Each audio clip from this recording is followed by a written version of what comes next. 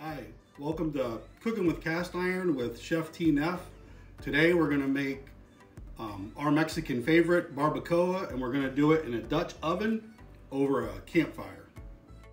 We're going to get started with putting a little bit of olive oil in this cast iron pan just to sear our beef chuck roast. Now that the beef chuck's searing, we're going to dice a medium onion. Now that that's diced, we'll add it into the Dutch oven. Now we're going to dice the garlic, and let's see if this trick works.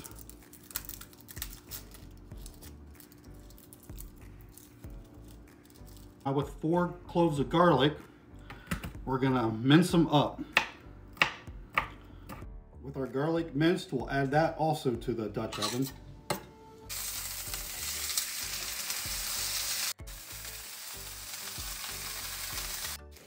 With our chuck roast seared on all sides, we'll add that into the Dutch oven. Now we're going to dice up 2 chipotle peppers in adobo sauce. With our chipotles chopped up, we'll add those into the Dutch oven.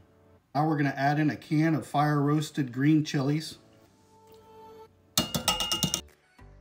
It calls for a 1/4 cup of lime juice. So that's roughly 2 limes squeezed. So we'll squeeze that in with our other ingredients.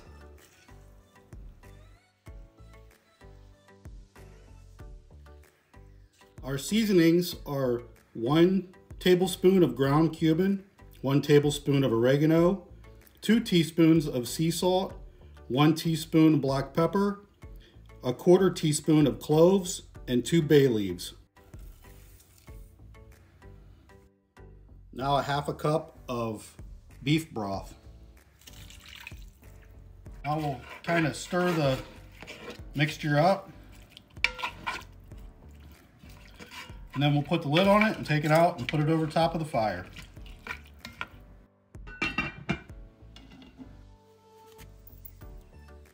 Now we'll let that hang and we'll check on it in a couple hours. While the barbacoa is out cooking over the fire, we're going to make our version of restaurant styled salsa. And we're going to start with, the recipe calls for 1 can, but we're going to double it. We're going to do fried roasted diced tomatoes, another can of the diced green chilies, fire roasted, another can of green chilies, a cup of red onion, 1 whole lime,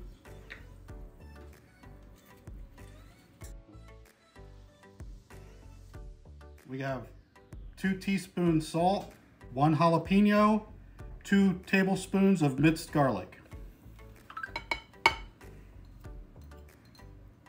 and a 1/2 cup of cilantro.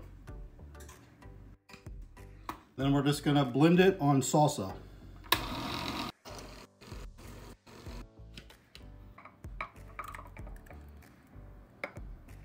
There's our version of restaurant style salsa to go with our barbacoa. Now that it's been about 6 hours out here over the fire, let's take a look at it.